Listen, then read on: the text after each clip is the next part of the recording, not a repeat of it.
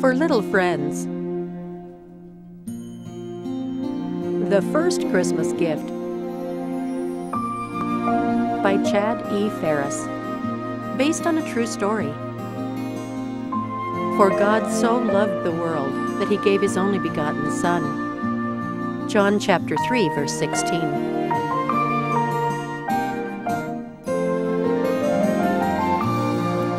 Christmas was still a few weeks away, but Turner and his family had already put up the Christmas tree. He was excited as he thought about the presents he hoped to see under the tree on Christmas morning. A few days later, Turner walked into the living room and saw there was one small box under the tree.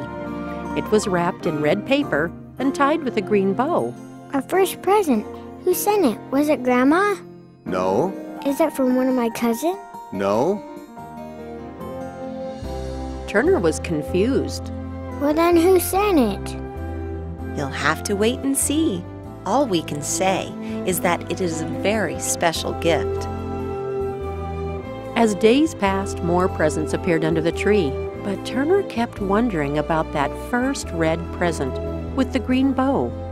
Where did it come from? On Christmas morning, Turner raced to wake up his brothers and parents. Wake up, it's Christmas!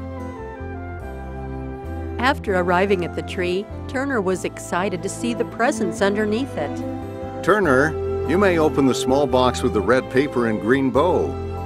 Turner was excited to finally see what was inside.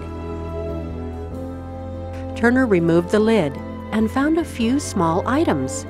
He pulled them out one at a time. A picture of Jesus Christ, a poem about Jesus' birth, and a star. Turner showed everyone the picture, and Dad read the poem. I put the box under the tree so we could remember why we celebrate Christmas.